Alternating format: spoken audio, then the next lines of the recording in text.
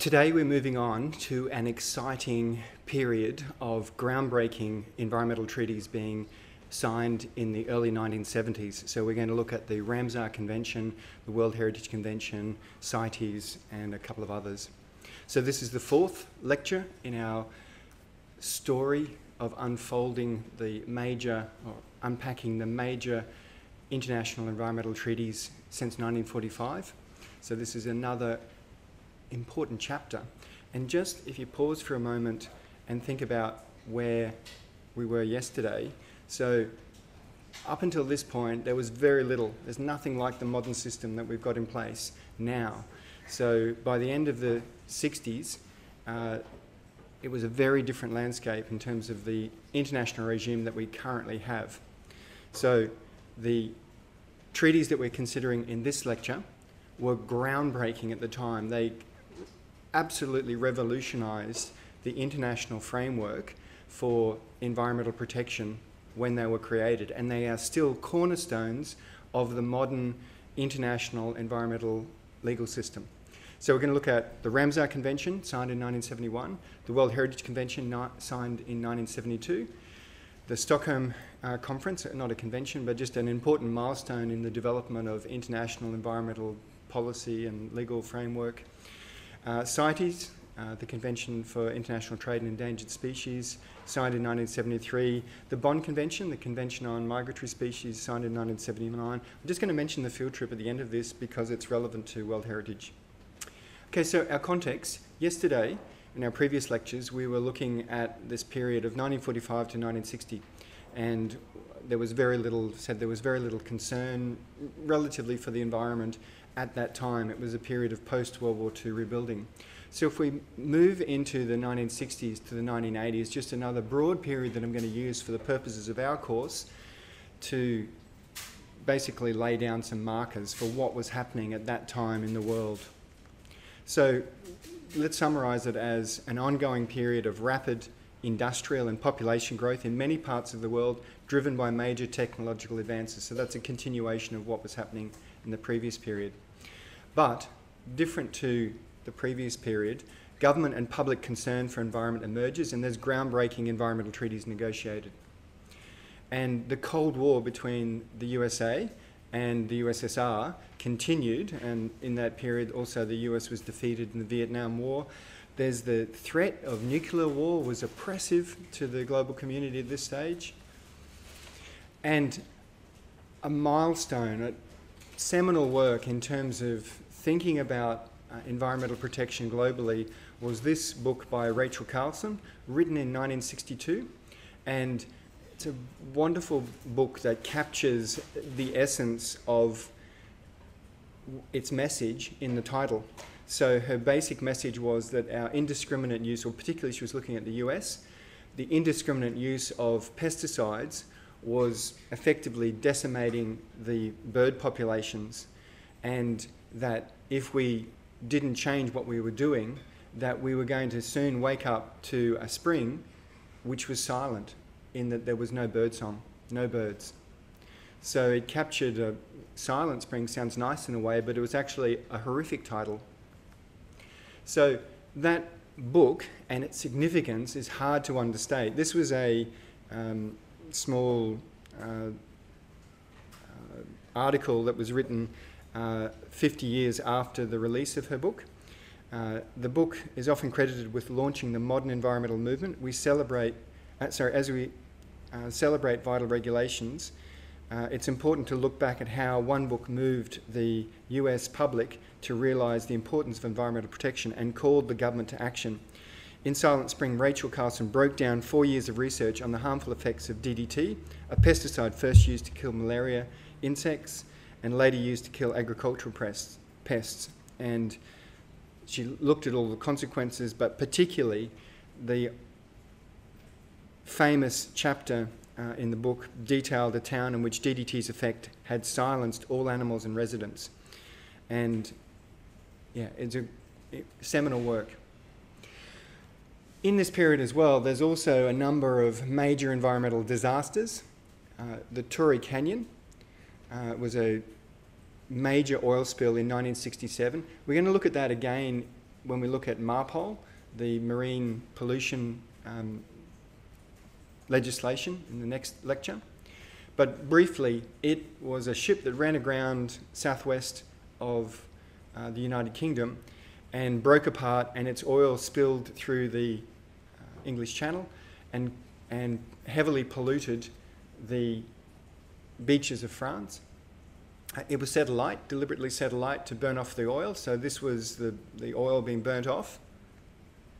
And in this period too, the 60s, you know, this is the first sort of colour imagery. So this was pictures from Life, Time and Life magazine. So widely circulated, and really was a wake-up call to the European and US communities about the impacts that we were having on the environment. So there was also strong domestic support for environmental protection in the 70s, spurred by, and in the US played a crucial global leadership role. So in a number of instances through this course, I'm critical of the US, I'm critical of Australia, I'm critical of a number of countries, but I also want to praise countries when they have done the right thing. And the US showed incredible leadership through this period in terms of environmental protection. And I just want to play you a little clip.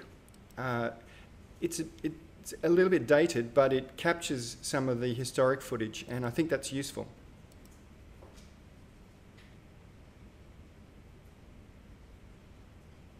Outside, and they realized there was a time in this country when, you know, people went outside and they realized the air isn't as clean as it used to be. Water isn't drinkable everywhere. People used to be choking. People used to be getting sick and dying from the pollution in the cities back then. We had a problem with acid rain. The ozone layer was depleting because of chlorofluorocarbons. The bald eagle was threatened by the rampant use of DDT, a pesticide to thin the shells of eagles. Rivers that seemed to burn in the middle of the day because of the discharges. Children with mercury poison. Those were all consequences of an unregulated free-for-all. There was basically a broad public movement to clean it up. America sat down in the 1970s, they went out on the streets on Earth Day in record numbers, and they said, we need to fix this, and thus the EPA was born. The time has come for man to make his peace with nature. We must act, and act decisively.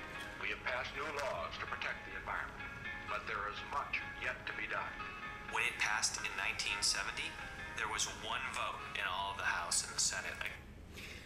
It's incredible to think that the US Environmental Protection Agency was actually created by the Republican Party, and the major laws in the US, national laws, the Clean Air Act, the Clean Water Act, and the like, were created by the Nixon administration with bipartisan support. That's just the antithesis of what the US situation is now, where there's no way that those laws could be enacted.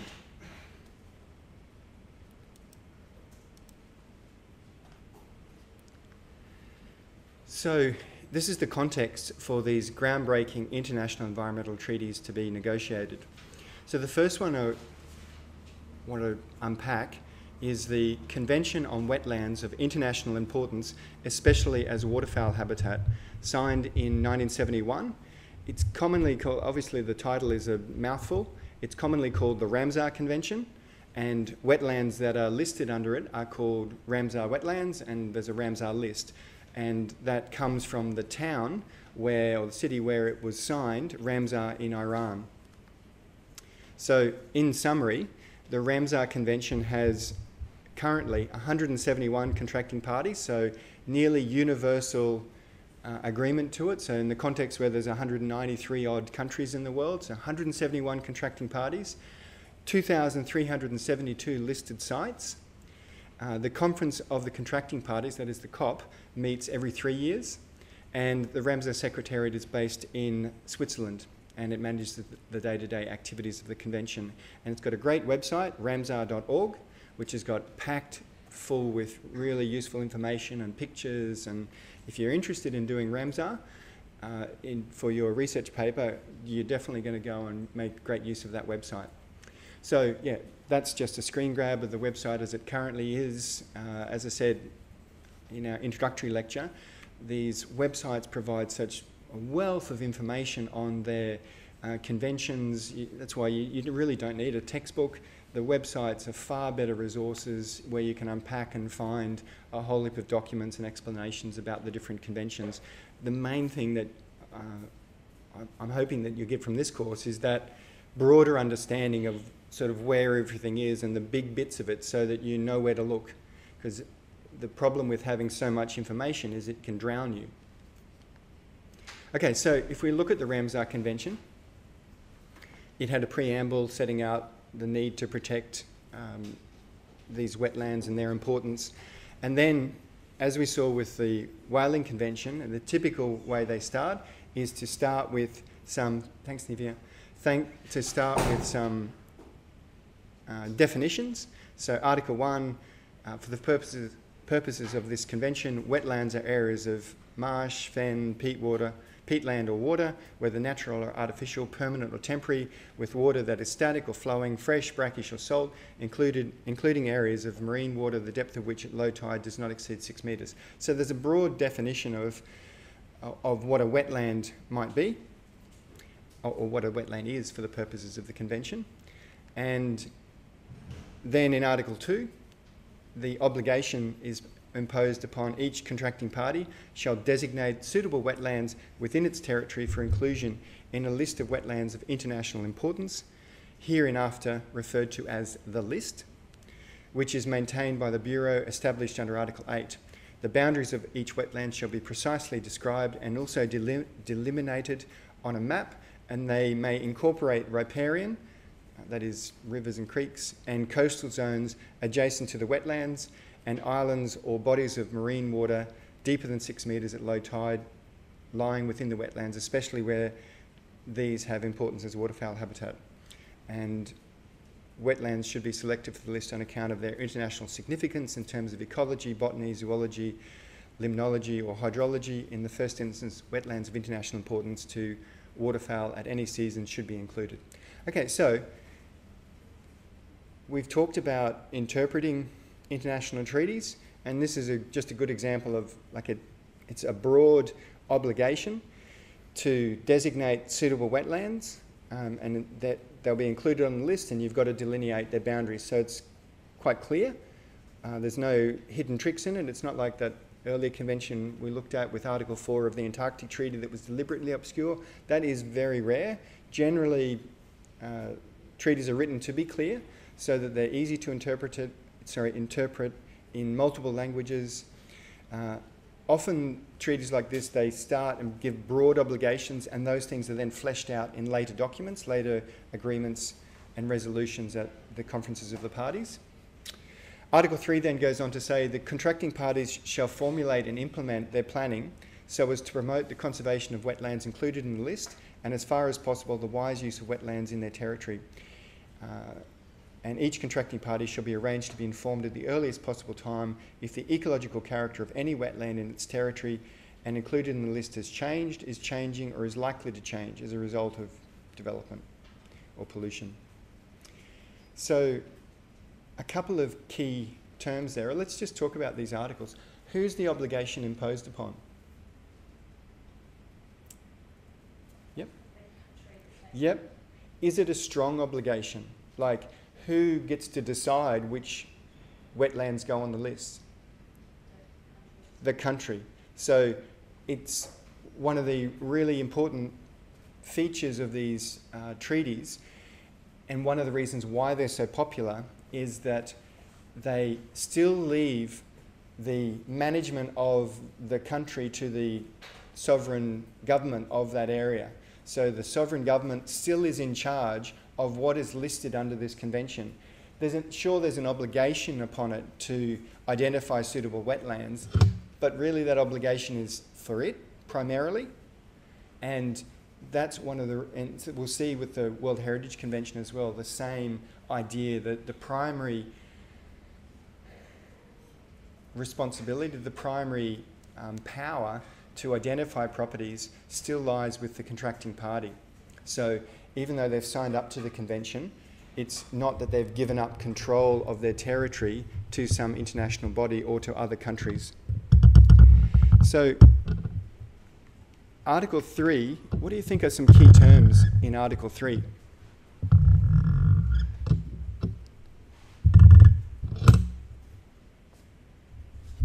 Say Article 3, Paragraph 1, the contracting parties shall formulate and implement their planning so as to promote the conservation of the wetlands included in the list and as far as possible the wise use of the wetlands in their territory.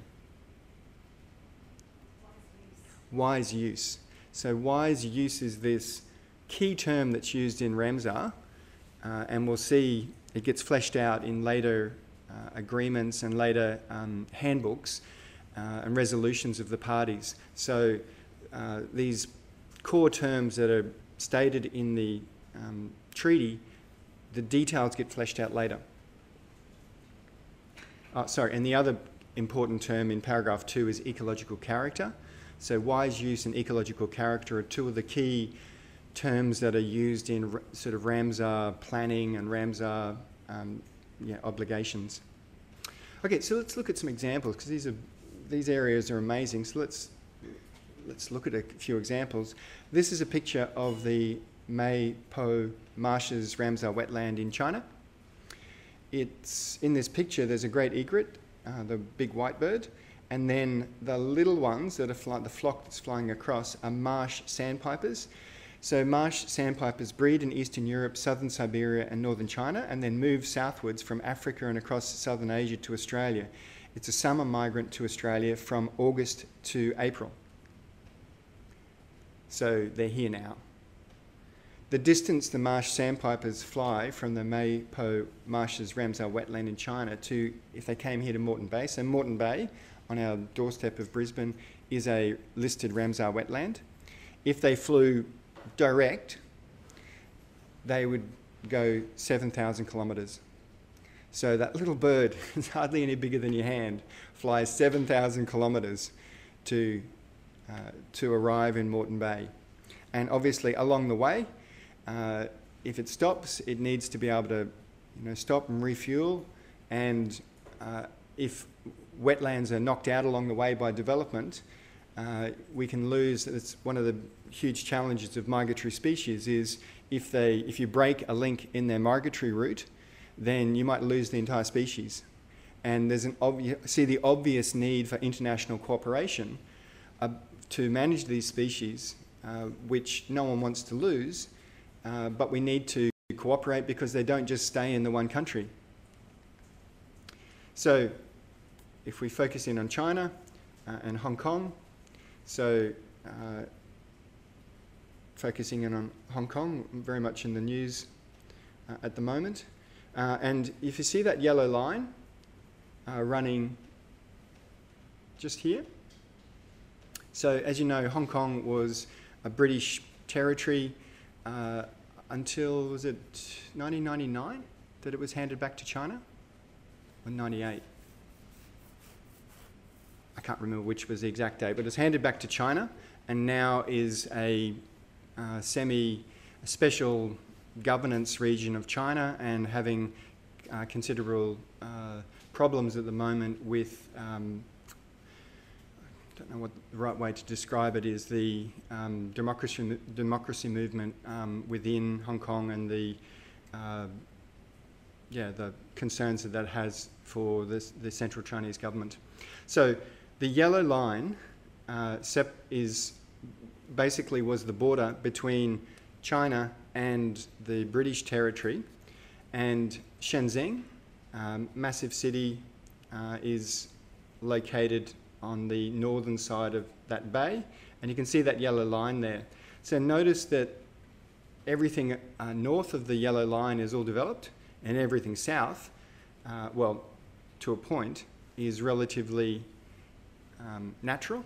I presume that that's an artefact of the fact that it was a British territory and they kept that area undeveloped as a bit of a buffer from China, and China developed basically right to the border of the British territory. Obviously it could go further now, but often we see artificial borders like that are just an artifact of history and what was developed and when. And you can see in the northern part of that bay where Shenzhen is, obviously that coastline has been massively modified. It's obvious that there's been a large amount of land reclamation for the port there. So what would have been wetland areas similar to what you see in the east and southeast of the bay would have extended all the way around the bay, and now they've all been filled in for land reclamation. And that's the classic problem or reason why we are losing so much of our coastal wetlands, is because we're reclaiming it, developing it, draining areas for housing or industrial development, or filling it in like this for a major city and a major port. So if you go down, if you go into Google Earth, and this is what I did, so let's just say you were, for your research paper, you wanted to do the Maypo Marshes wetland.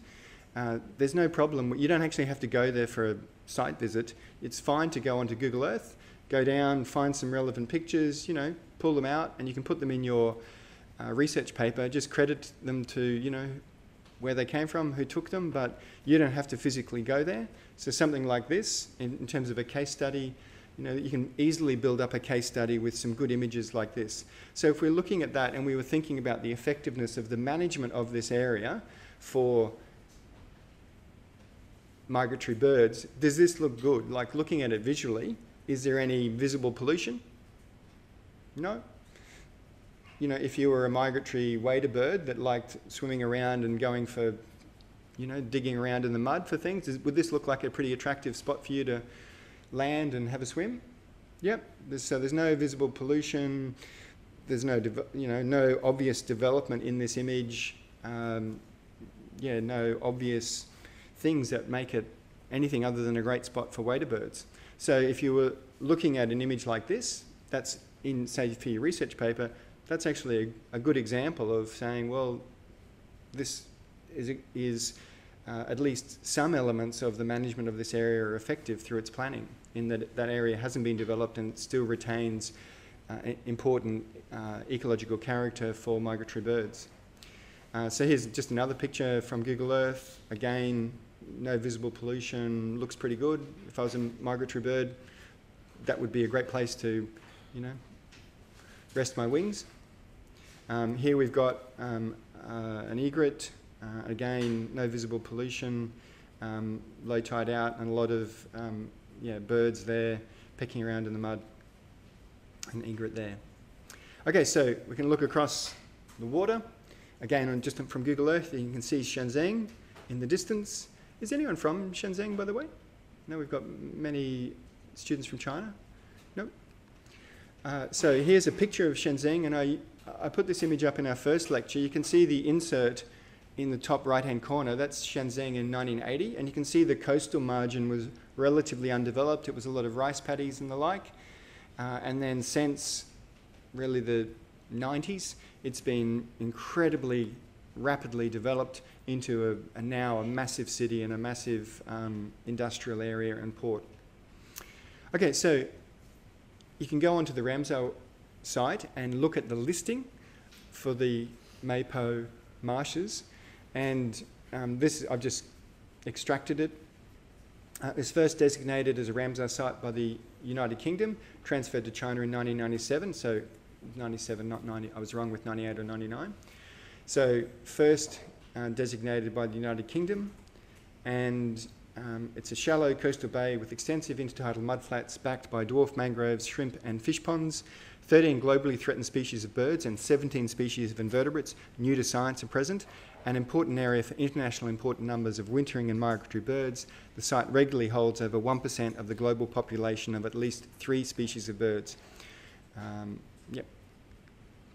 Okay, so there's ongoing threats to not just the Maypo marshes, but coastal areas throughout the world, including in Southeast Asia. So this was a report from a couple of years ago, flying for their lives. In the 10 years leading to 2013, seawalls have destroyed 1.36 million hectares of intertidal habitat in China.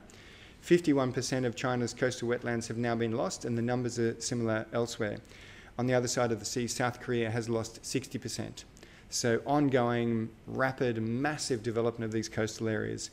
And I'd emphasize this is all since the Ramsar Convention was signed. And, you know, these countries are parties to the Ramsar Convention. So if we're thinking about the effectiveness of the Ramsar Convention, do you think it's effective or ineffective in terms of achieving protection of these wetland areas? It doesn't seem very effective, does it? And I must admit, I gave you a false choice there, because one of the key things I'm going to emphasize in terms of your evaluations is often things aren't black and white. In fact, they're never black and white. It's a false choice between effective or ineffective in terms of absolutes, because we also saw that the Mai-Po marshes, there was actually some protection of it, and there were areas that appeared to be still good for, and that was no doubt in part because of its listing as a Ramsar wetland. So to say is it effective or ineffective, it's more of a scale. You might err on the side, pretty strongly on the side of it being ineffective, but it's not like if it was a scale of 0 to 10, with 0 being wholly ineffective and 10 being, you know, just totally, absolutely fantastic, complete success, then the Ramsar Convention, maybe you grade it at a 3 or a 4. It's more failing than it is succeeding, but it's still not a total failure. And a key point that I really want to emphasize for you in thinking about effectiveness is don't fall into the trap of it's just a binary choice. And also the fact that something is failing, you know, this is the reality of what we've got to work with. So it's not a question of just saying, oh, it's all stuffed and walking away. It's, okay, well, we're not succeeding. We're losing a lot of these areas. What more can we do? We've got this international framework that's there. How can we improve its implementation? How can we do things better for our communities so that we maintain, you know, the prosperity that we all want, as at the same time as maintaining the natural environment that supports us? Because all of these, you know, these wetland areas are not just important for birds, and, you know, they're also critical for fisheries and things that, you know, people want to eat. So, you know, the fact that you're protecting them as a Ramsar wetland, and that makes them a great fish breeding habitat, which then, you know, supports local populations, those are all critical things that, you know, good reasons to protect them. So it's not black and white. And what you need to do with your policy recommendations is think, okay, how do we improve? What are practical things we can do to improve the situation? Another example of a Ramsar wetland that I want to jump to is in Iran, the Faridun Kina Ramsar wetland. So this is an image of it, and you can see some cranes there in the foreground. So just focusing in on it, so Iran, if we focus in and come down to the top of Iran, notice the city of Ramsar. So we've got the Caspian Sea. It's on the southern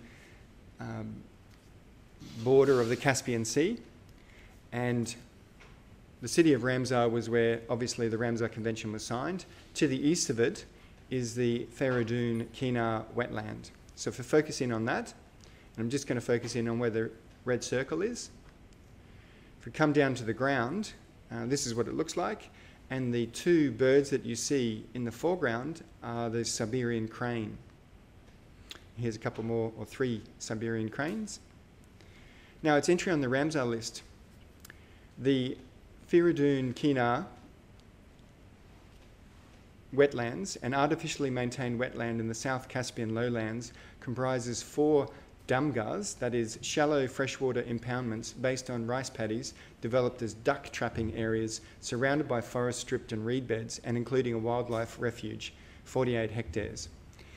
Now, how could 4 shallow freshwater impoundments based as rice paddies, how could they possibly be an internationally significant wetland? That might be your question. Does everyone think that that's a fair question? How can 4 rice paddies be listed on a list of internationally significant wetlands? Well, the answer is in the second part of the listing. The areas of outstanding importance as the wintering ground of the entire western population of the Siberian crane, listed as critically endangered in the IUCN Red Book. Having disappeared at the site in 1978 after 60 years absent, the number of Siberian cranes now fluctuates between 7 and 14. So, a little bit about the Siberian crane. Listed on the IUCN Red List as critically endangered. This long-lived crane qualifies as critically endangered owing to fears that its global population will decline extremely rapidly over the next 3 generations following the development of the Three Gorges Dam in China, which threatens the wintering grounds used by the vast majority of individuals 1,000 kilometres downstream of the dam site. If the impacts of this development prove to be less damaging than is feared, the species may warrant downlisting. But that was an entry in 2010. So the crane distribution, in summer they're found in the Arctic Russia, in Siberia, and 3 regional populations are recognised, one of which may be extinct.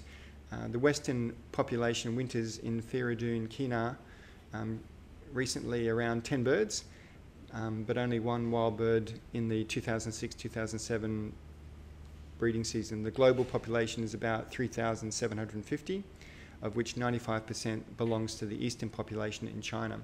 So I just wanted to break out and talk about the IUCN Red List, because so the International Union for the Conservation of Nature, the IUCN, very famous, and one of its most famous frameworks is the Red List of endangered species. So you can go on to the Red List on the IUCN website, and if you looked up Siberian crane, you'd see that it was listed as critically endangered. So the IUCN Red List of threatened species was founded in 1963, so again in this same period. It's the world's most comprehensive inventory of global conservation status of biological species, and the categories that are recognised go from extinct, which isn't a category you want to be in, extinct in the wild, critically endangered, endangered, vulnerable, NT is least concern, NT, not threatened, okay. And then there's also insufficient data ones as well, so data deficient. So that's just a broad categories in them. So critically endangered is obviously not a category that you want to be in. So critically endangered for a species means that a taxon is when the best available evidence indicates that it meets any of the criteria for critically endangered and therefore considered to be facing an extremely high risk of extinction in the wild. So here is a picture of Siberian crane. So if that was the western population, that would be the entire population. So if we were the western population of Siberian cranes in this room, then actually we outnumber them, the entire population. So yeah, they're beautiful birds. So here's just their breeding sites. You can see Feridun Kina. The Indian population, I believe, is thought to be extinct. So the western population in Feridun Kina, you see it comes down from Europe, and then the eastern population comes down from Siberia in Russia all the way down to China. So that's just the migration route in China. So I just mentioned also the IUCN a few years ago, 2013, created a red list of ecosystems. So when the 2 major frameworks for conserving biodiversity are list a species, so recognise something like the Siberian crane is a species that is endangered, and then do measures to protect it. Another broad mechanism for conserving biodiversity is to protect habitat in areas such as national parks or other protected areas. So create marine protected areas or terrestrial protected areas. So you're protecting an entire habitat, and within that threatened species may be, but there's also lots of common species or least threatened species, and you're protecting the entire ecosystem. Because obviously there's pros and cons to both, and the reality is they operate in conjunction. We use threatened species list, we use protected area management as vital tools in conservation, and but threatened species, if you only protect the species but you clear all its habitat, then obviously that's a problem. The Ramsar Convention is very much about protecting the wetlands, so protecting its habitat so that the species continue to be able to come and use it. So the red list of ecosystems has everything from not evaluated, data deficient, so least concerned, near threatened, vulnerable, endangered, critically endangered, and then collapsed. Just mention a student in one of the previous courses, and this was a lovely woman from the Philippines, Karen, and she was a ENVM 7124 student in 2013, and she did a research paper on this wetland, and when she went back to the Philippines, she sent me a picture of her standing in front of some signage. I think some of her recommendations were about better public education about the site. So here she's looking really happy standing in front of a sign about the Ramsar wetland, so just focusing in on it. So in the Philippines, we go into Manila, so Manila Bay, so you can see the obvious development in the eastern part of Manila Bay, and the areas that are obviously being reclaimed for ports and industrial development north of it. I'm going to focus in on that red circle. So if we focus in there, you can see obviously huge amount of development in the coastal area, removing the wetlands, and then these couple of areas of mangroves. Obviously there's a lot of artificial walls and the like. You don't get straight lines like that without human intervention. So its entry on the Ramsar list, it's a coastal wetland in Manila Bay situated within the metropolis of Manila, comprising 2 interconnected mangrove-covered islands, shallow lagoons and coastline. It was designated as critical habitat in 2007 for the survival of threatened, restricted and can't even pronounce that word, congregatory species. I suppose they congregate. At least 5,000 individuals of migratory and resident birds have been recorded on the site, including about 47 migratory species such as the vulnerable Chinese egret, the most important of the resident, etc.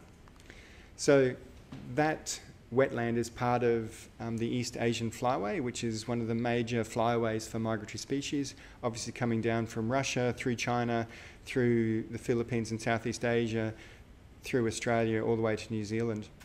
So there's 8 broad flyways for waders and shorebirds globally, including the East Asia Australasian Flyway, which is shown there on the right. So lots of species going through all of these areas. So you can see, the obvious need for international cooperation. If we're going to protect those species, you can't break a link along the way that the species needs to stop at or where they're going to. So if you remove 90% of the wetlands, where they go to breed, then you're going to have a massive impact on the population.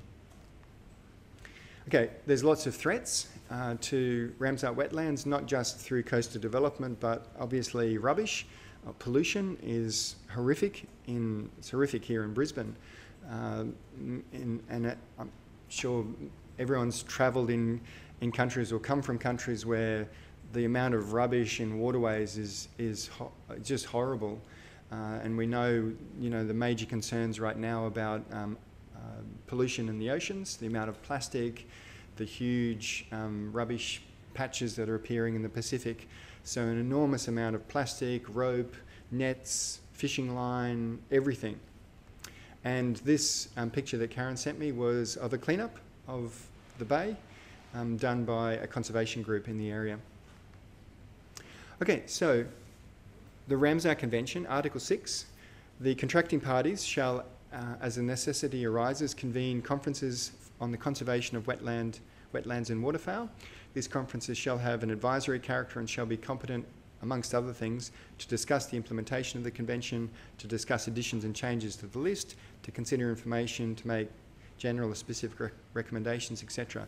So that's the Conference of the Parties, effectively. They're held every 3 years, and under them, a lot of the key terms have been fleshed out.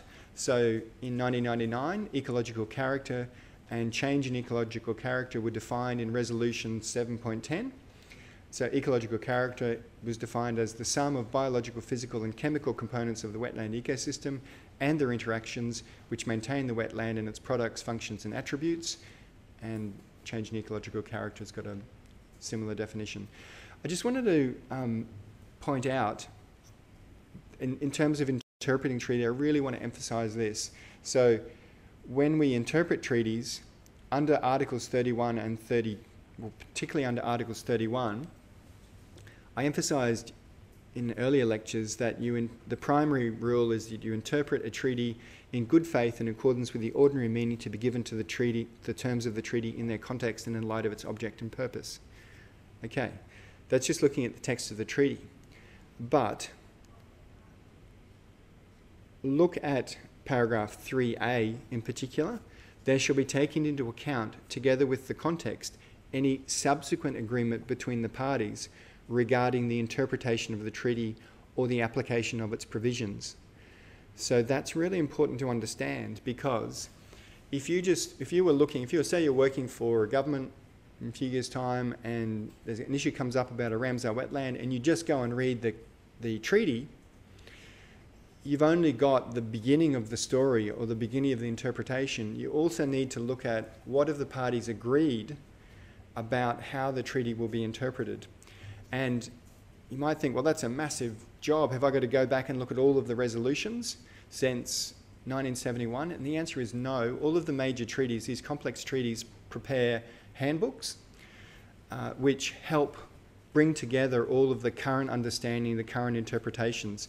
So if you were in that situation and you've got an issue about Ramsar wetlands, you would need to go and look at these handbooks and understand them and their implementation. So on the Ramsar website, there's 20 handbooks. So everything from, I've just put the covers there, an introduction to the Ramsar Convention wetlands, and then handbook 1 deals with wise use of wetlands. And I've just got an extract here from that handbook 1, wise use of wetlands. This is from the 4th edition from 2010, which is still the current version on the Ramsar site. And it talks about the definition in paragraph 1, definitions of key Ramsar Convention concepts of wise use and ecological character were adopted by COP3 in 1987, COP7 in 1999 respectively. So you get basically a summary of all of the key terms and how they have been changed by the Convention of the Parties through these handbooks. And I really want to emphasise, if you are looking at these conventions, you need to go and look at the website, look at the handbooks and understand how the parties have agreed to implement them and interpret key terms like that. Another thing that's one of the cornerstones of the Ramsar system is to try and establish the baseline. So one of the things that Ramsar requires is that there's a Ramsar information sheet for each wetland, which tries to summarise at the time of listing what its ecological character is in terms of, the extent, it's the nature of the wetland, so that, and they talk about having a baseline so that you can then try and measure ecological change from that baseline. So the Ramsar information sheets are important. So, as I mentioned before, it's not a black and white exercise to talk about effectiveness. So while the Ramsar Convention has provided some important protection for some wetlands, it's not stemmed the rapid loss of wetlands globally. And globally, approximately 35% of mangroves were lost between 1980 and 2000, and some 30% of seagrass have been lost in the last 100 years. For intertidal flats over the last 50 years, losses of up to 51% in coastal wetlands, including marshes, have occurred in China, 40% in Japan, 60% in Korea, Republic of Korea, and more than 70% in Singapore. So the Ramsar Convention, like all international laws, has to be implemented through national laws and policies to be effective. And the implementation of those laws, you know, broad planning laws, development laws, it's not just the law that, you don't just have to have a law that says, you know, the Ramsar Convention law. In fact, you rarely get that in national laws. What you have are planning laws and other laws that regulate where people can build things, where ports will be developed, where airports will be developed, and the like.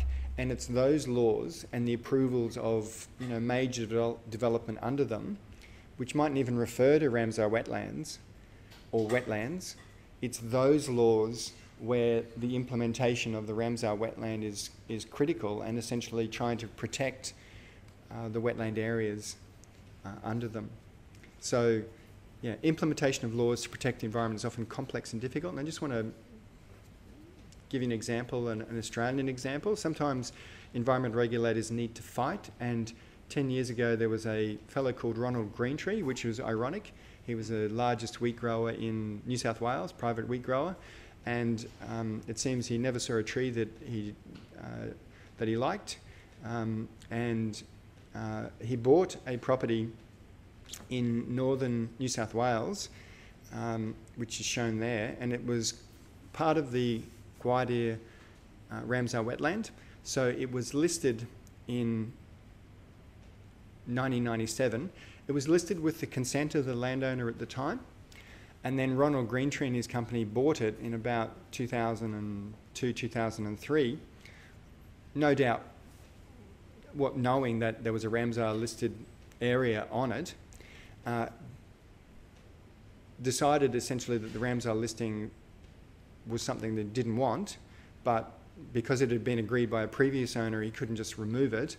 And this area here, in this picture, that was it in 1997.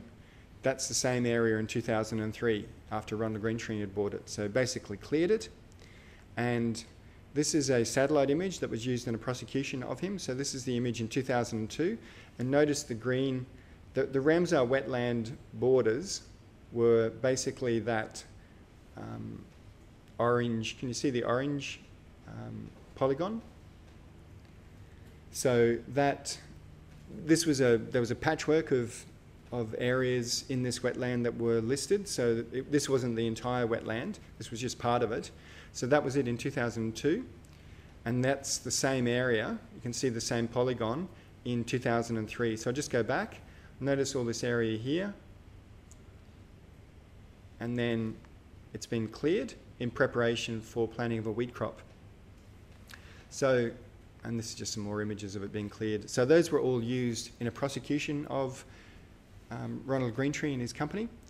And they were prosecuted under the Federal Environment Protection and Biodiversity Conservation Act that we have here in Australia, which actually has a provision making it unlawful to take an action that will have a significant impact on the ecological character of a declared Ramsar wetland. So notice that they're picking up the terms from the convention, ecological character, and it's defined to have the same meaning as the Ramsar Convention. So that's direct incorporation of international law into a domestic legal system and making it an offence.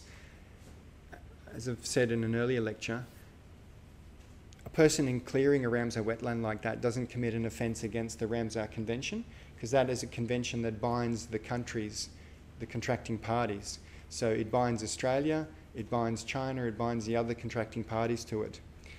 It doesn't bind Ronald Greentree and his company because they're not a party to the convention, and it's only when it's incorporated into domestic law in Australia that it potentially becomes an offence. This is an example of the convention being incorporated into domestic law. He was prosecuted and received a substantial fine and ordered to basically stop planting wheat in the area and to rehabilitate it. Here's another example. Yeah, good question. Rehabilitation. Is there subsequent checkups to ensure that that's done adequately? How do you achieve the same level of biodiversity as was present before? Yeah, great question. Are there checkups? And the simple answer is yes. But the great thing with satellite images in terms of environmental regulation, particularly for vegetation clearing and habitat damage like this is you don't need to go onto the property. You can get, satellite images showing, so you don't need any authority to get that. It's happening all the time. You just basically access the satellite imagery. So it's relatively easy to check something like that and then monitor it over time as well to see what has changed. So that's the EPBC Act.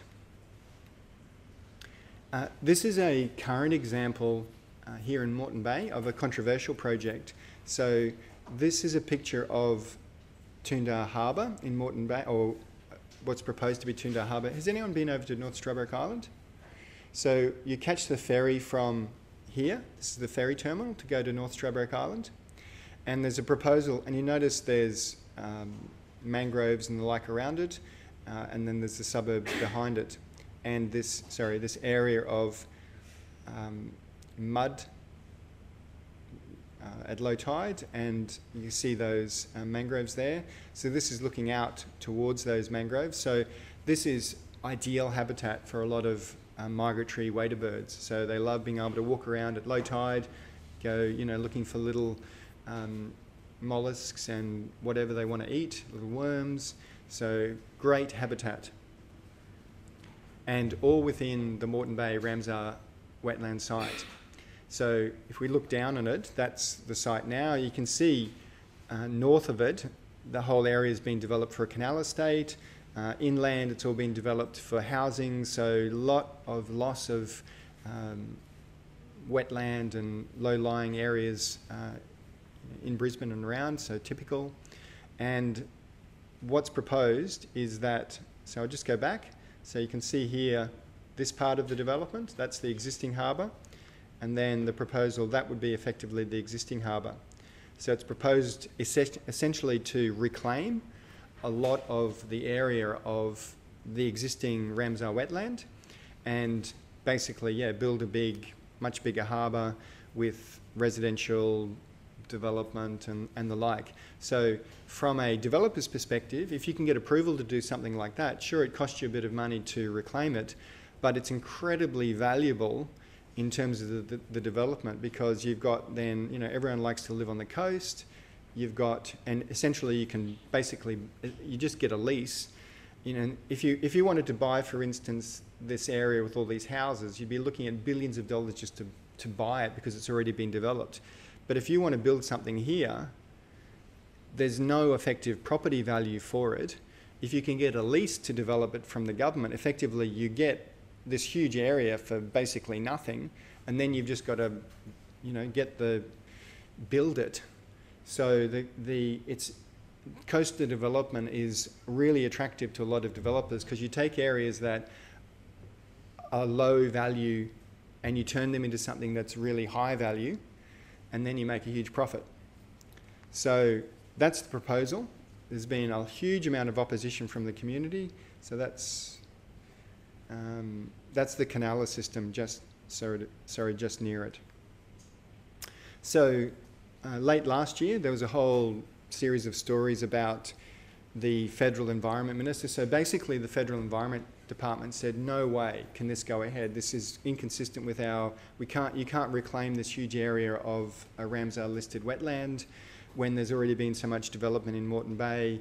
It should just be refused. And anyway, the Federal Environment Minister intervened, and instead of it being just knocked back by the department as clearly unacceptable, the developer basically managed to get the federal minister to allow it to go through assessment. Actually should have checked if it's what I haven't seen anything in the news whether it's been approved or refused at this stage. I'm assuming it's still undergoing assessment.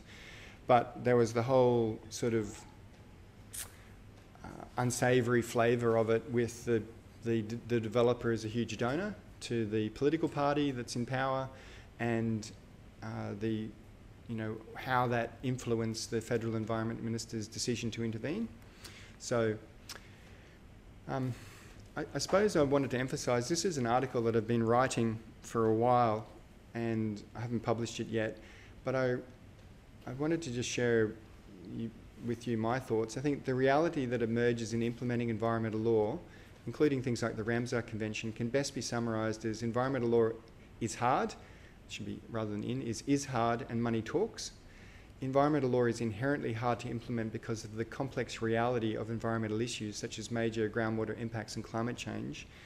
Money talks not in direct corrupt payments, but in the culture of regulatory capture and decision-making implementing environmental laws in which jobs and money are routinely given preeminence over environmental damage. And money talks in the reality that large aggressive companies can cower governments into lack of regulation and out-resource ordinary people and conservation groups fighting them in litigation. At the moment, I'm involved in a number of court cases about a big mine out west of Queensland. It's billions of dollars worth of coal. It's a very aggressive company, and they've built this. Because of delays in their approval, they just started mining this pit, and there's this pit that's 1.5 kilometres across by a kilometre north to south that doesn't actually have any approvals. It's this 80 metres deep. It is this enormous hole in the ground, hundreds of millions or billions of dollars worth of coal, and effectively they've been allowed to do it through pretty well because they're so big and aggressive. So it's hard. It's really hard implementing these things. The amount of money that gets thrown at you, if you're, say, working in an environment, not thrown at you, I should rephrase that. If you are working, to try and implement the Ramsar Convention and improve planning, say you're in local government or in a state environment department, when big developments like this come along, there is so much political pressure to approve them. So much political pressure. And it is really hard to stand in the way of that, tidal wave of pressure and say, well, no, we can't approve this because of the Ramsar Convention, because of, this is bad planning. Those things are really hard to do in reality. Let's leave the Ramsar Convention and move on to the World Heritage Convention. But I noticed we've been talking for an hour, so shall we take a break? Get up, have a cup of coffee. Coffee here, you can go up and get a cup of tea. So why don't we take, say, 10 minutes and come back, and we'll talk about go on to the next exciting convention, the World Heritage Convention, which is probably the most famous international convention everyone knows and loves.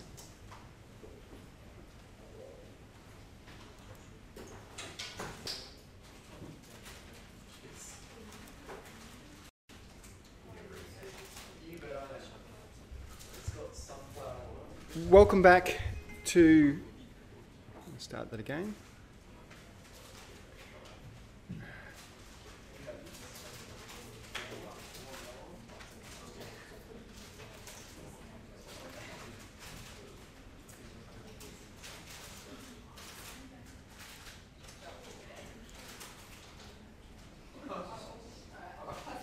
Welcome back to our lecture. Before the break, we were talking about the Ramsar Convention.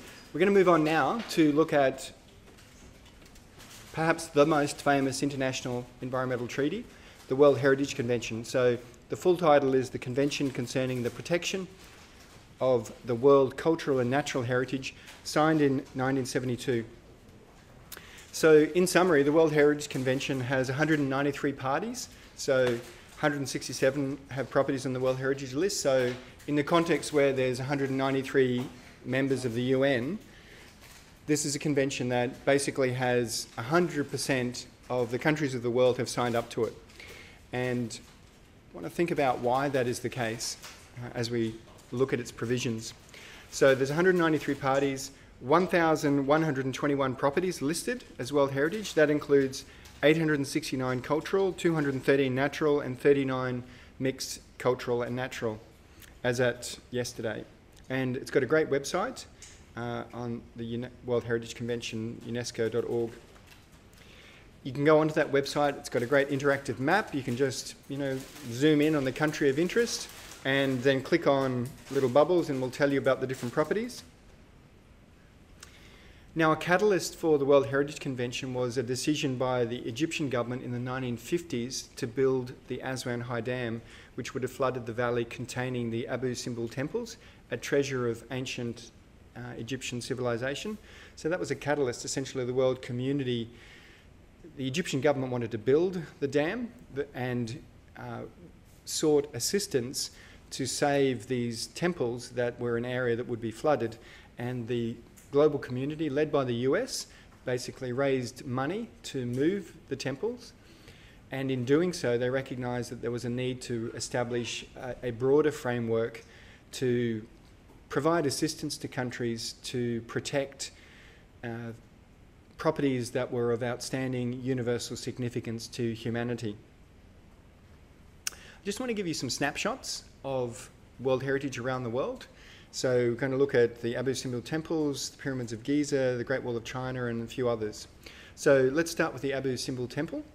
So you can see Egypt there, and I've just put an arrow where the Abu Simbel temple was. This is a photograph of it, and basically what happened was in 1959, after an appeal from the governments of Egypt and Sudan, UNESCO launched an international safeguarding campaign, and the Abu Simbel and the Philae temples were entirely dismantled, moved to dry ground, and reassembled. And I just want to play you a little film clip from then. Again, it's a bit dated, but it captures the sort of the essence of what was going on and how amazing it was. And it's from the World Heritage website.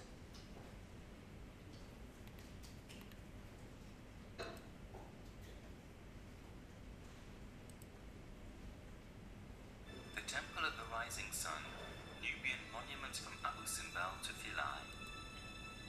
The Nubian region of the Upper Nile has many ancient Egyptian monuments. The largest is the Great Temple of Abu Simbel. The temple, carved out of a rocky hill, was built by King Ramesses II. Egypt became a very powerful kingdom under his reign. Just want to get that into full. Under his reign during the 13th century BC. He built the temple to show the might of his kingdom to the Nubian people. He'd had difficulty in putting them under Egyptian control. The temple faced the threat of being submerged during the construction of the Aswan Dam in the 1960s. There was an outcry worldwide against the plan, and steps were taken to save the site from submersion.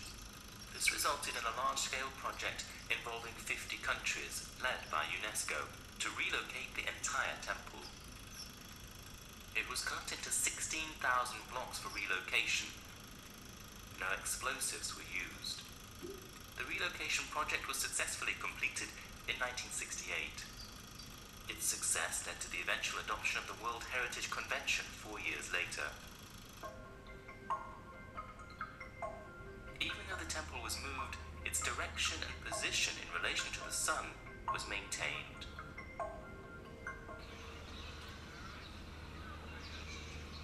The temple is 63 meters deep and dark inside. There are statues of ancient Egyptian gods along with the statue of Ramesses II in the innermost part of the temple. The king had deified himself. Another ancient monument which had been submerged under the dam was also saved 4 years after the Abu Simbel relocation. It was a temple of Isis. The temple used to stand on a small island known as the Pearl of the Nile. It was relocated to another similar island. The temple was built during the 4th century BC. Isis was believed to be a goddess of eternal life and resurrection. There is a carving of Isis breastfeeding her child on the wall of the inner temple. Abu Simbel has the same angle it had in ancient times. The same phenomenon occurs at dawn on every spring and autumn equinox day. At 6:29 a.m., the first rays of sunlight stream through the temple to cast light on the statue of Ramesses II. The rising sun is a symbol of resurrection. The temple has been brought back to life. The statue of Ramesses II shines on. So, I don't know about you, I just find that completely amazing. The idea of taking the entire temple, cutting it into blocks, 16,000 of them, moving them, reassembling it, just seems absolutely crazy. And yeah, next time you're doing a jigsaw puzzle and you're having a hard time, just think about the poor people moving this in 3D, so a 3D jigsaw puzzle that you've got to put back together. So that's the Abu Simbel temples, and as I said, it was the catalyst for the entire convention. And looking at another World Heritage Site, the pyramids of Giza, very famous, everyone knows these sorts of pictures. So when we think about these, an image like this though, and the essence of World Heritage is that we're listing and recognising something that is of outstanding universal value to humanity. So it goes beyond just something that the nation, it's significant to the nation, but that it's internationally significant. So here, one of the pyramids with the Great Sphinx in the foreground.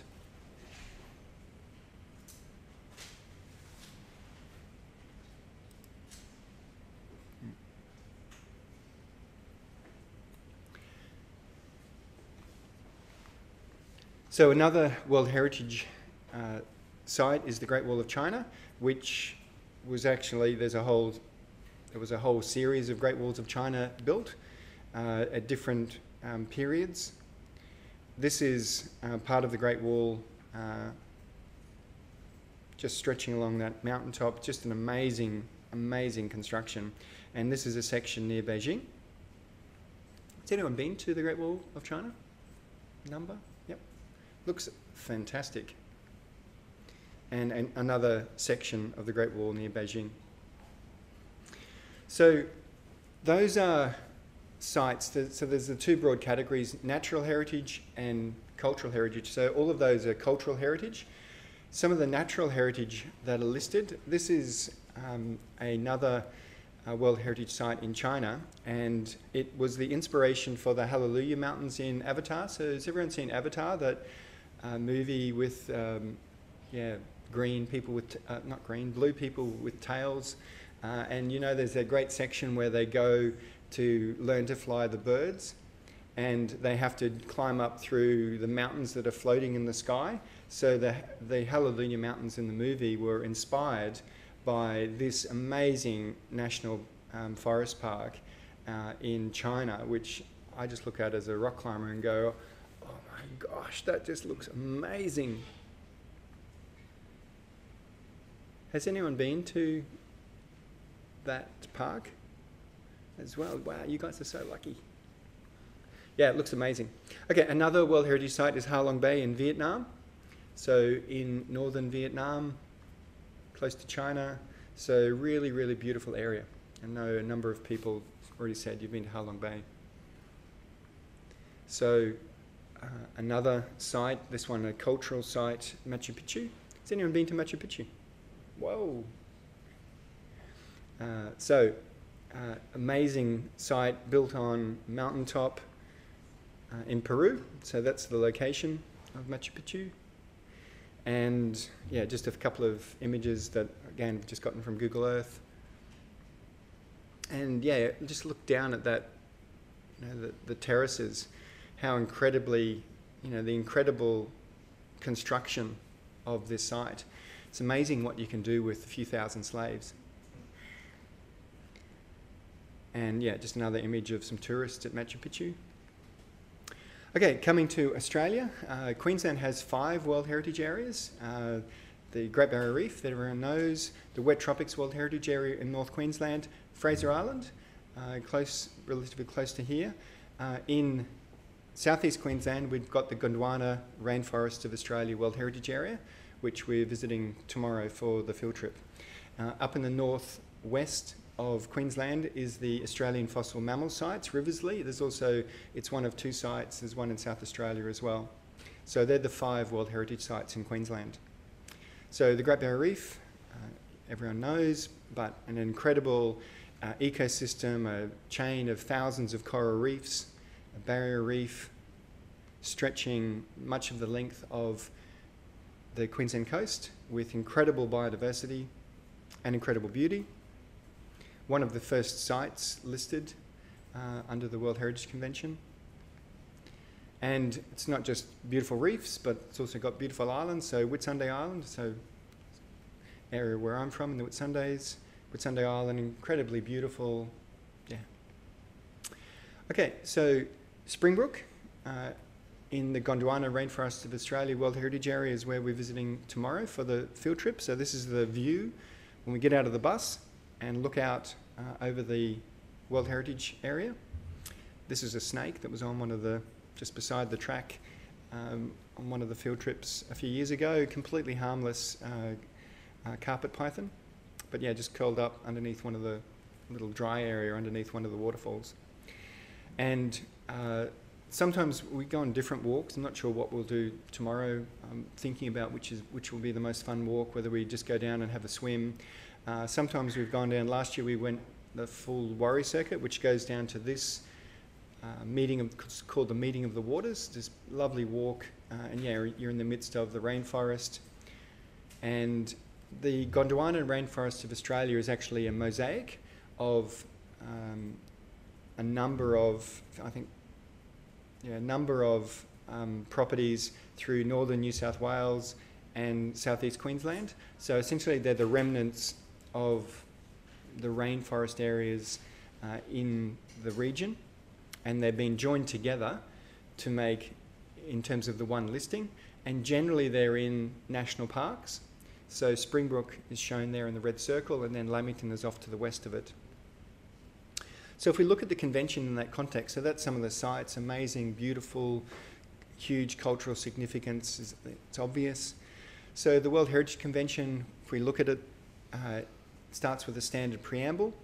So the UNESCO meeting in 1972, noting that the cultural heritage and natural heritage are increasingly threatened with destruction not only by the traditional causes of decay, but also by changing social and economic conditions, which aggravate the situation with even more formidable phenomena of damage or destruction.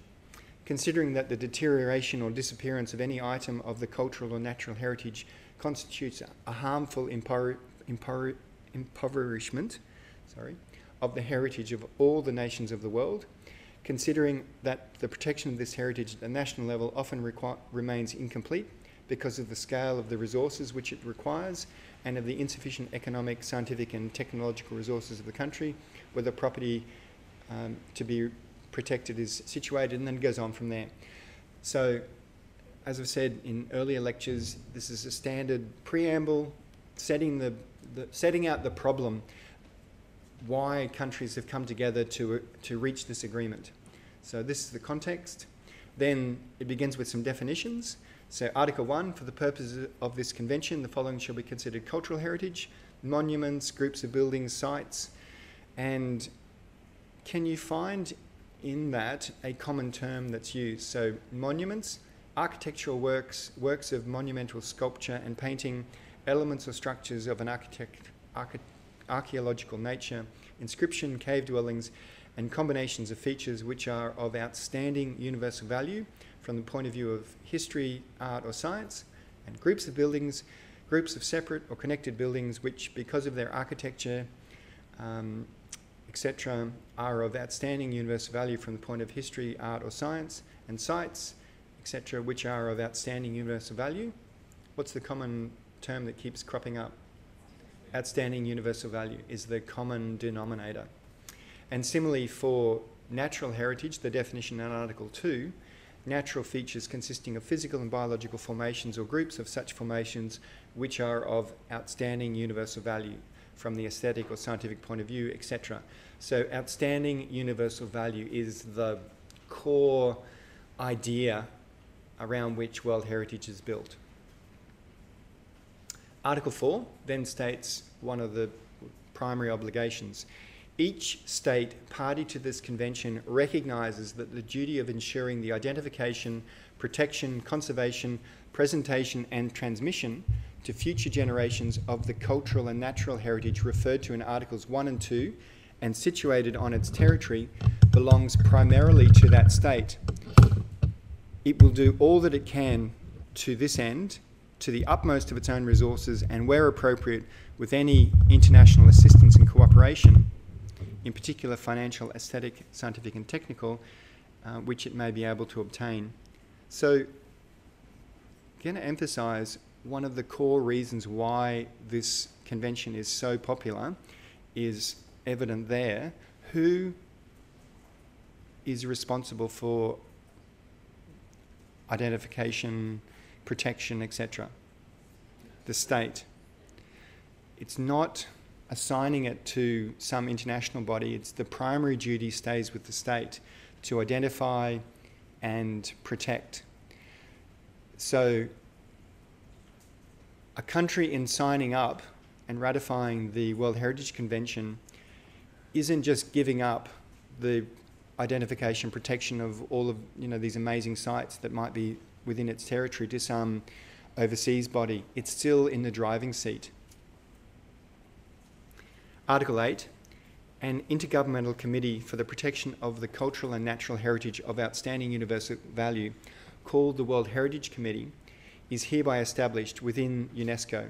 It shall be comprised of 15 states to the convention, elected by the state parties to the convention, meeting in General Assembly during the ordinary session of the General Conference of UNESCO. The number of states shall be increased to 21 from the date of the ordinary session, etc. So the World Heritage Committee is established. So think of it, there's 193 parties. And what this treaty does is create a subgroup of them and calls them the World Heritage Committee, and they are essentially primarily responsible for listing and the like. So it's a subgroup of the parties and they rotate through. It was increased from 15 to 21 a few years ago. One of the main reasons was to enable a lot of countries to participate. So here's a picture of the World Heritage Committee meeting. It meets once a year. It's got 21 state parties elected by the General Assembly, so all of the states. So that was a meeting in Russia, the 36th World Heritage Committee meeting in St. Petersburg. Okay, Article 11. Each state party to this convention shall, insofar as possible, submit to the World Heritage Committee an inventory of property forming part of the cultural and natural heritage situated in its territory and suitable for inclusion in the list provided for in paragraph 2 of this article. This inventory, which shall be not considered exhaustive, shall include documentation about the location of the property in question and its significance. So again, who's in charge? The state party. It doesn't say the World Heritage Committee. You submit it to the World Heritage Committee, but the World Heritage Committee doesn't go out and do the searching. Like, it doesn't come into, say, China or Australia and say, hey, this area over here, that should be on the list. The state is the one that's responsible for listing it. Now just think about these sites as well, and let's just think about so we know that states are often really reluctant to give up their sovereignty, give up control of their own territory. They don't like being told what to do with their own territory by other countries. No country likes that. So think about the conflicting reasons, policy reasons why a state signs up to this. Why do you think a state would sign up to the World Heritage Committee and, because and recognise some of these properties? What's the primary driver? Tourism, absolutely. World Heritage sites are great tourist generators. Having something recognised as outstanding universal value is a tremendous draw card. So it's a great reason to list it. But also think about it, let's just think about China and the Great Wall of China. So that's been listed, but just imagine the World Heritage Convention didn't exist. Would China want to protect the Great Wall of China anyway? Like, is China proud of its cultural heritage? Obviously, yes. Obviously, China wants to protect the Great Wall of China, and it's this incredible architecture that was made centuries ago that is an important part of Chinese culture. If the World Heritage Convention didn't exist, there would be no doubt national protections of this site. So in signing up and then nominating, let's just say, so there's already strong protections at a national level of this site because the country's really proud of it. It's this great achievement and really important to its culture. And it signs up to this convention and it nominates the Great Wall of China, but the whole area is already fully protected. In nominating the Great Wall of China then and having it on the list, what do you lose? Like from China's perspective, what have you constrained any development that would have otherwise occurred? Probably not, because you weren't going to allow it anyway because you wanted to protect this site. Similarly, like the pyramids of Egypt, for instance, like the Egyptian government would have wanted to protect them anyway. They weren't going to pull them, knock them down. So by listing them, it's not like they've given up the ability to develop something. So often, sites that are listed on the World Heritage List, a country really hasn't given up very much, and it's gained a lot in terms of national pride and international pride. Having 6 or 10, or I think Australia's got 40 World Heritage sites listed. China would have many, many countries have a lot of sites listed. That's a great point of pride. And a lot of these sites would have been highly protected anyway under your own national systems. So you can see why this treaty is actually really popular from countries, because you gain international recognition and often you're not giving up a lot. Okay, Article 11, Paragraph 2. On the basis of the inventory submitted by the states in accordance with Paragraph 1, the Committee shall establish, keep up to date and publish under the title of World Heritage List a list of properties forming part of the cultural heritage and natural heritage as defined in Articles 1 and 2, which it considers having outstanding universal value in terms of such criteria as it shall have established.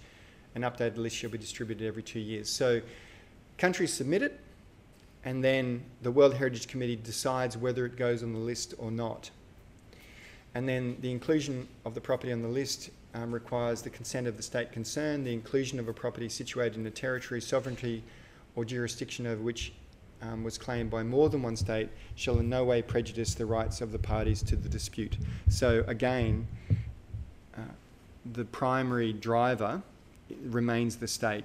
They haven't given up, it requires consent to list, so signing up to this convention you don't lose control of your own territory. Okay, so virtually every country in the world is party to the World Heritage Convention. Why? I think we've already answered that. It's because it's a great tourist draw card, it's a great point of national pride. Often the properties are already highly protected under your national planning and heritage systems. So protecting these sites isn't something that's just constraining what you would have done otherwise. Okay, Article 11 also established, so there's 2 lists under the World Heritage Convention. There's the World Heritage List, but within that there's also a subset called the List of World Heritage in Danger. So the committee, so this is paragraph 4 of Article 11, the committee shall establish, keep up to date and publish a list of World Heritage in Danger, which is a list of property appearing on the World Heritage List for which major operations are necessary and for which assistance has been requested under this convention, and etc. And they can be endangered through natural things like fires or earthquakes, or they might be, human-caused things like war. So the list of World Heritage in Danger you don't want to be on, but it was established because one of the big things that the World Heritage Convention tried to do was provide funding to countries to help them protect their world heritage. So, for a poor country, for instance, can potentially gain funding to assist in the management of a site. So Article 11 also says in paragraph 5, the committee shall define the criteria on the basis of which a property belonging to the cultural and natural heritage may be included. Now, again, I've said often conventions are frameworks. They set up the broad parameters and then details are worked out later. And that's the same under the World Heritage Convention. So in accordance with Article 11, paragraph 5, the World Heritage Committee has published operational guidelines. So the latest version is from July of this year. And I looked at them in the previous versions, and they don't, they haven't changed hugely. So it's similar to the version that's been around for the last decade.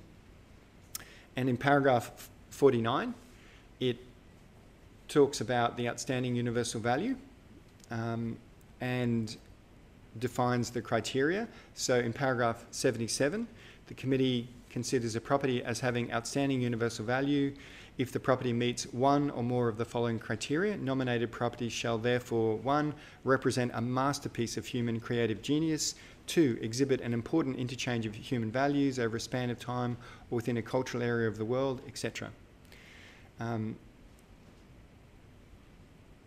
So think of something like the pyramids of Giza in Egypt as being of outstanding universal value, meeting those criteria. Again, if you just went and looked at the convention and didn't have these criteria in mind, you'd be missing a big part of how the convention operates. So in interpreting the convention, you need to be aware of the operational guidelines, so the subsidiary documents. And the list goes on, the criteria. So in terms of, I should just go back. So 77, outstanding universal value. The first 5 are really about the cultural heritage. Then the remainder are more about natural heritage. So you've got there 7 contain superlative natural phenomena or areas of exceptional natural beauty and aesthetic importance. So the Great Barrier Reef, for instance. Major stages in the Earth's history, examples representing significant ongoing ecological and biological processes, and contain the most important and significant natural habitats for in situ, which means in the wild, conservation of biological diversity. Again, Great Barrier Reef is a great example of all of those criteria. So importantly, the operational guidelines say that a property also must have meet conditions of integrity and have adequate protection and management to ensure its safeguarding. So if a country nominates a property, it also has to show how it's protecting that property. So for, say, Australia and the Great Barrier Reef, it's protected under its own bit of legislation. There's a management plan in place for it. There's a whole range of protections for it. Similarly with Springbrook that we're going to visit tomorrow, it's part of a national park, and it's been a national park, and Lamington's been a national park since about 1910 or something. Like, they were listed a century ago as part of a big push that came from the US for listing national parks. Australia copied that idea from the US, and so these areas were already protected as national parks, so they met the conditions for protection and management. And also Australia, in nominating them, wasn't giving up much because it was already they were already fully protected from development under national laws. So nominating them for World Heritage status just basically gives them recognition, doesn't actually constrain development. However, there's been a hook in the tail. Until recently, it was virtually all left to the states to work out. But recently, Australia got caught out. There was, under the operational guidelines in paragraph 172, it requires states to inform the committee if there's going to be any development that might affect the outstanding universal value of a property, and basically tell the committee about that. And most countries were ignoring it. Australia was ignoring it until there was a big push to develop a lot of coal ports back in the early 2010, 2011. There was a real massive expansion of the coal industry and coal seam gas industry in Queensland, and there was a push for all of these port expansions, and some conservation groups alerted UNESCO to it, and UNESCO basically asked Australia if it could send an investigative team out to have a look at it. So Australia, of course, said yes, because Australia is being one of the forefronts of World Heritage. We're really strong on it because of its important tourism values, and we're a big proponent of it. So as the reactive monitoring report was written, two members, one from UNESCO and one from IUCN, came out, and they wrote this report, which is just amazing at the time. It was about this development in Gladstone, Curtis Island. A lot of development was going on, and basically the report strongly criticised Australia and said basically the unplanned and rapid development of these ports was endangering the outstanding universal value. And it led the Australian and Queensland governments to doing backflips for about 5 years, basically to improve the management of the Great Barrier Reef and also to regulate port development. It also happened that within a couple of years, the whole boom around the expansion of the coal sector died. So it wasn't just, it didn't just lead to improved planning in Australia. It was also coincided with a sort of the pressure falling back. But Australia has basically been, and there's still ongoing work, to show to the World Heritage Committee why the Great Barrier Reef should not be entered on the list of World Heritage in danger. Because that would be, if it was, the Great Barrier Reef was listed on the list of World Heritage in danger, what do you think that would be in terms of the politics within Australia? Because the GBR is the iconic natural ecosystem in Australia. Australians are very proud of it, love it. If it's entered on the list of World Heritage in danger, yeah, it would be extremely embarrassing for the Australian government and the Queensland governments. So, yeah, so it's been it was an example of the World Heritage Committee actually getting involved and not just leaving it up to the state to do their own thing. I found it amazing at the time.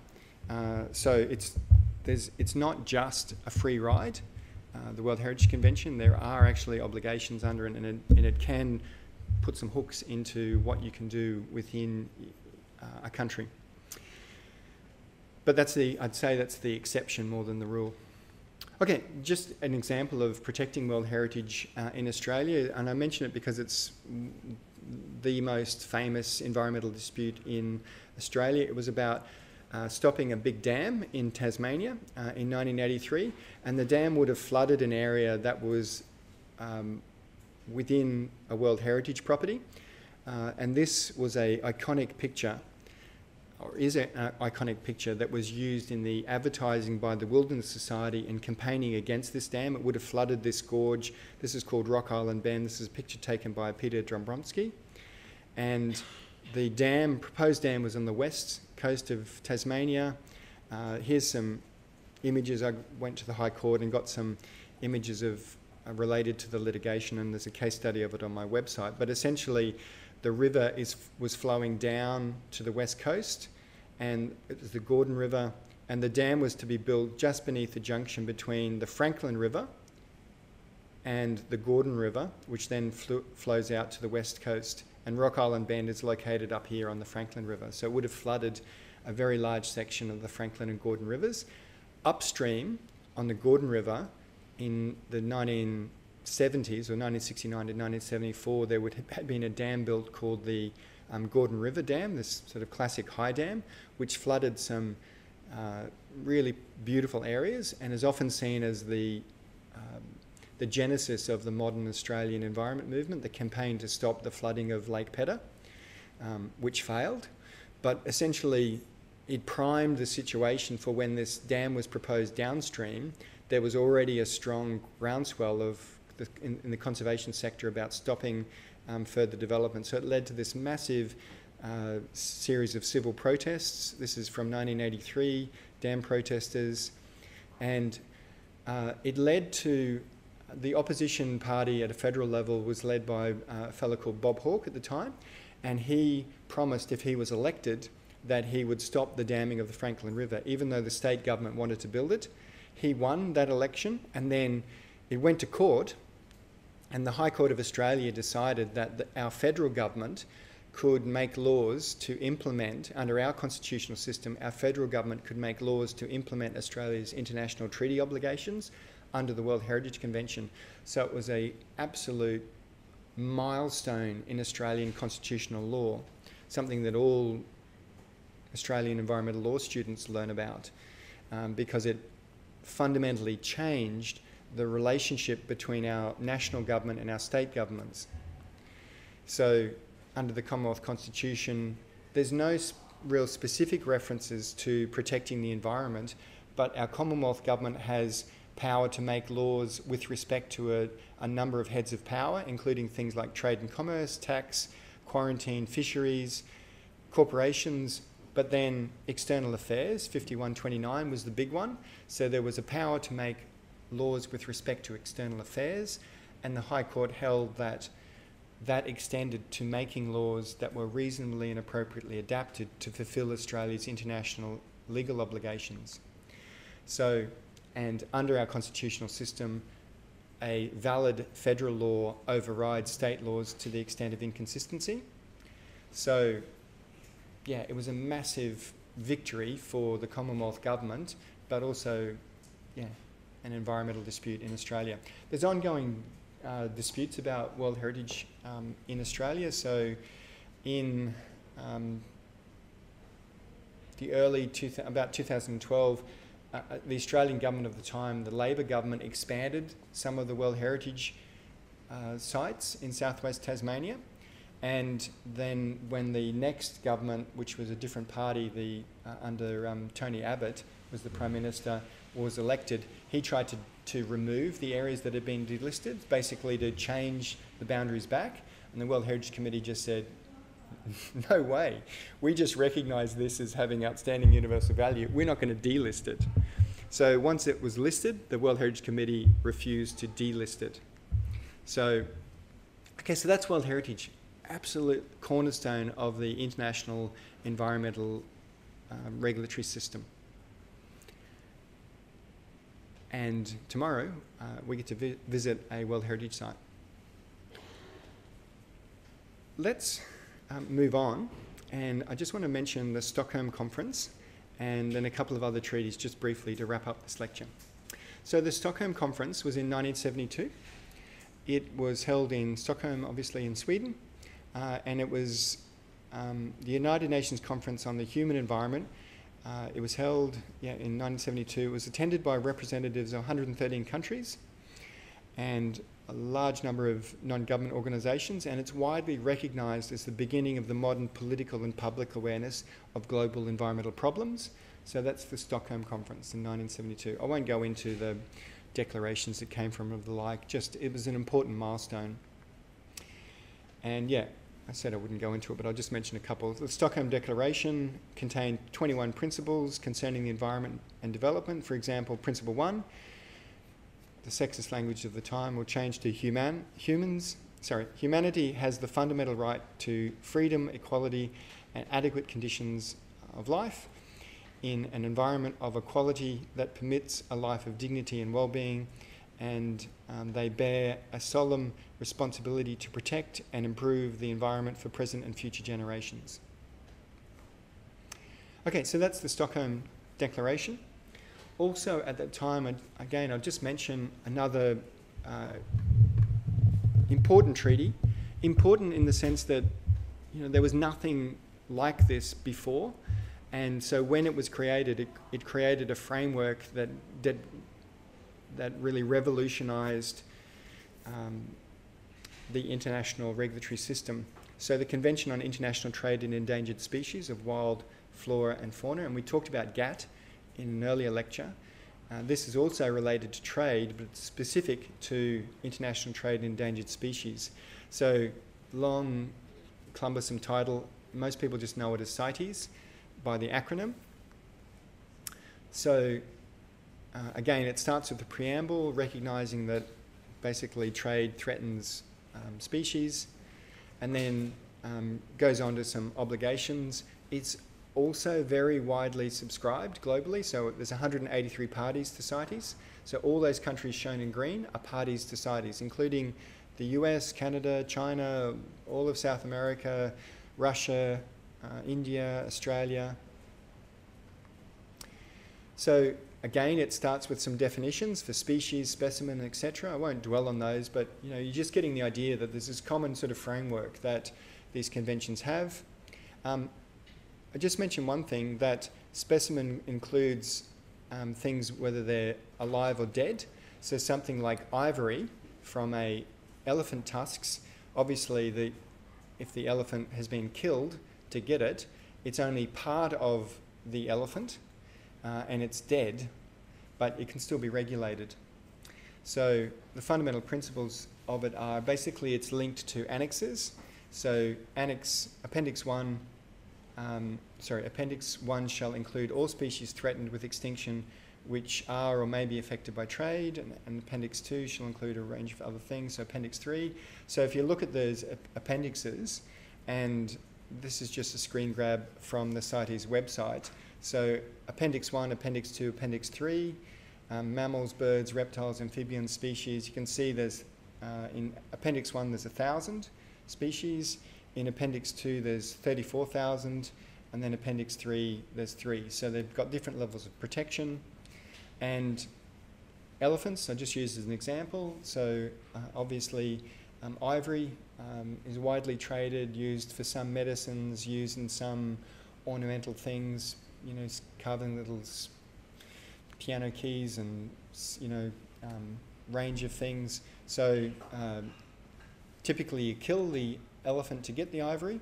So it's a source of mortality for a lot of elephants. Here's just a horrible picture of some tusks that have been taken from an elephant.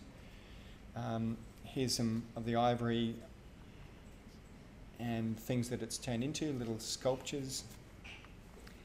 And yeah, there's huge threats to the elephant populations basically due to ivory trade. So the distribution of African elephants is quite constrained now. In some areas they're still doing okay, but yeah, threats from poaching is a major problem for them. This is just a story from a few years ago about African elephants reduced to dire levels. I won't play the clip.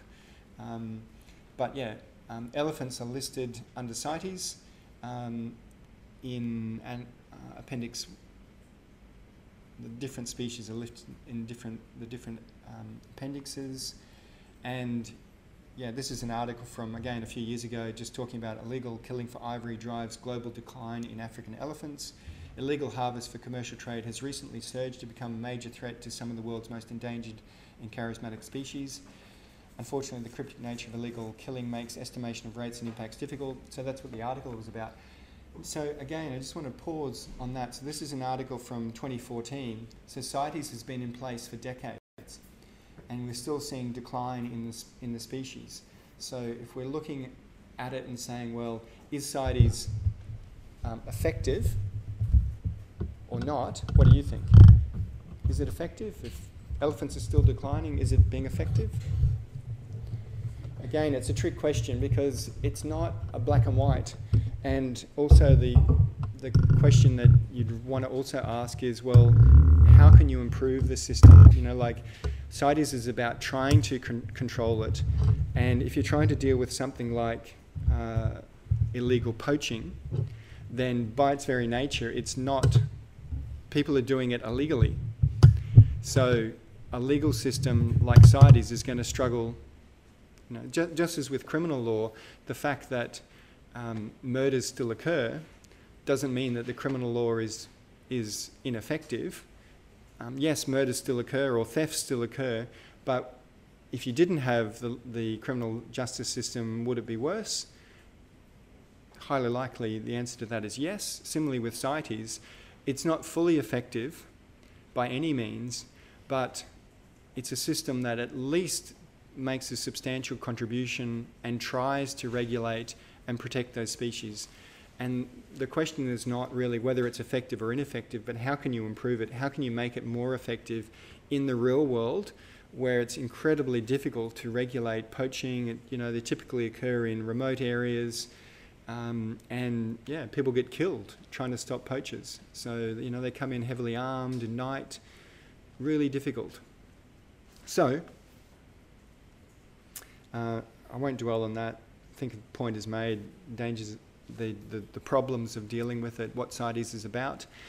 One other convention from this sort of period that I wanted to mention is about the conservation of migratory species of wild animals, commonly called the Bonn Convention, signed in the German city of Bonn, signed in 1979. Again, another important convention about migratory species. So can you see also there's a lot of overlap with many of the conventions. So the Ramsar Convention was about protecting international migratory birds. The Bonn Convention also covers birds, and something like turtles occur within, say, World Heritage sites like the Great Barrier Reef. So if you're protecting species in the Great Barrier Reef, you're also protecting migratory species. So you can see there's overlap between all of these frameworks. So there's 130 parties to the Bonn Convention, which is relatively limited compared with Ramsar and the World Heritage Convention and CITES. The fundamental principles are essentially to protect and manage endangered migratory species. Again, there's appendixes that are listed, listing what species are protected, and things like turtles are listed under the appendixes of the Bonn Convention. Again, I don't want to dwell on it, I just mention it in passing. Okay, tomorrow we're going to go to Gondwana Rainforest Reserve at Springbrook, so part of the World Heritage Site in southeast Queensland. We leave from the Lakes bus stop at 8 o'clock, so if you're coming along, come down to the bus stop by 8. We'll head off, head down the freeway. We'll have a talk about there's a whole heap of really great walks there, and we'll make a choice on what we want to do, and depending on what the day is like, there's some really great swimming holes. So if you want to bring some swimmers, we'll try and find a place that's, we'll go to one of the great swimming holes. But it's a really beautiful site, listed for its scenic beauty, but also for its amazing biodiversity. And yeah, if you're coming, bring some good shoes, hat, sunscreen. Rain gear probably isn't necessary for tomorrow, although yeah, in previous years we've gone there and it's poured with rain and we've huddled under a cave, and it's been fun, but yeah, we all get back into the bus soaking wet. So rain gear, water and food for the day, so there's no restaurants that we pass on the way, so bring your lunch, sensible clothes for the field, bring a camera, swim costume, and yeah, we'll have a field trip competition. So there'll be 2 categories for the best picture and best series of pictures. Chocolate prizes awarded later in the week. So yeah, bring along your camera. Okay, so just to wrap up, we've looked at these groundbreaking treaties that were agreed in the early 1970s, the Ramsar Convention, the World Heritage Convention, and CITES. They're absolute cornerstones of the modern system. And yeah, they were groundbreaking at the time. In summary, can I just say this? Groundbreaking environmental treaties were signed in the early 1970s. They provide the cornerstone of the modern international environmental system. Later agreements and technical manuals agreed by the parties can be important in interpreting treaties. And the examples of that, the Ramsar and World Heritage Conventions that I've highlighted, you've really got to go and look at those handbooks and operational guidelines if you're looking at those treaties. And also, a key point is international law does not protect the environment without effective implementation into national laws. And that's very much what you're looking at in your research papers. Okay, if you are interested in these conventions, go and have a look at their websites. They're really fantastic. You could go to textbooks, but this is a really good example of why I don't prescribe a textbook, because there's just so much information on the websites, so much more interesting to go and look at the real documents. The conventions themselves are relatively easy to understand. The difficulty is in the implementation. That's when it's hard. That's the end of the lecture. So it's right on 11 o'clock. Next up, we've got the marine collection. There's a short lecture, basically. And what I would like to do is basically take a 10-minute break now, come back, and then we'll just do the MARPOL lecture, which goes for about an hour, and then we might break early for lunch and come back early. And then after lunch, we're going to go into one of the most amazing conventions that we'll cover, or one of the most important from a practical everyday level, which is UNCLOS, the United Nations Convention on the Law of the Sea. Absolutely cornerstone for the international system in giving maritime zones to countries. So any country that's got a coastline wants to be a party to UNCLOS because then it can control fishing and oil and gas development out to 200 nautical miles. So it's really important. So we'll spend the rest of the afternoon on that, and then we've got a little workshop on making good policy recommendations to finish off the day. Does that sound good?